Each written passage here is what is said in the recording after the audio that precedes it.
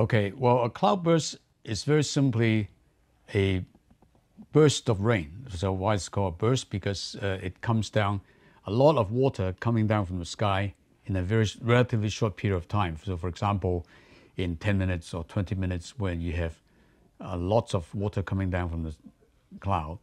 And so that's why it's called a burst, and it's coming from the sky, from the cloud, therefore it's called cloudburst. It's basically a thunderstorm. So let's go back to what a thunderstorm is. So what happens is that when you have lots of air going up very quickly, so then the water in the air will then condense and become big drops and then ice, and then so it's called a thunderstorm. So when there's lots of water coming in the thunderstorm, then it comes down in a relatively short period of time, so it looks like a burst. And so that's why it's called a cloudburst.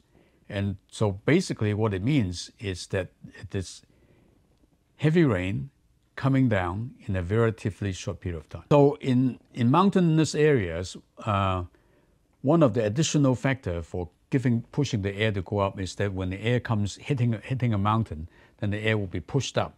So therefore you will have both the heating itself and then the what we call the orographic forcing, the mountain itself forcing the air to go up. So these two factors add together and therefore would then cause the thunderstorms to develop much faster and stronger.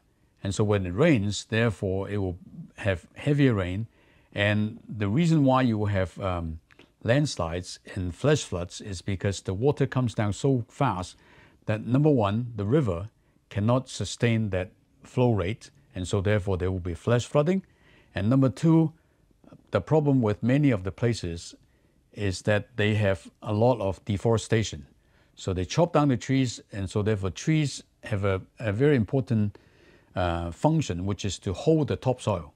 Now if you chop down all the trees, then what happens is that there is no more trees to hold the topsoil, and so when you have heavy rain, then the topsoil gets washed down, and therefore you will have landslides. Okay, so on a global scale, the reason why we expect to have more heavy rain is because global warming tends to allow more water vapor to be present in the atmosphere, and so therefore when you squeeze the water vapor out, you can get heavier rain.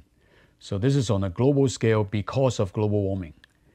On a regional scale, especially in cities, because of the buildings absorbing the sun's energy, the human activities contributing to the heating, and the amount of pollutants that are contributing to the cloud condensation, then all these will then contribute towards heavy rain in the cities, especially in megacities.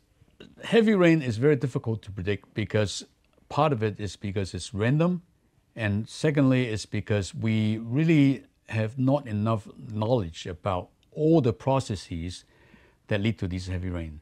So most of the weather centers, when they predict short-term heavy rain, is by what we call nowcasting. So you need to see what's happening now and try to predict what might happen in the next couple of hours. So that in on short term. Now in the long term, we know there will be more chances of heavy rain. So that one we need to think about, we need to implement strategies to reduce the possibility of flooding.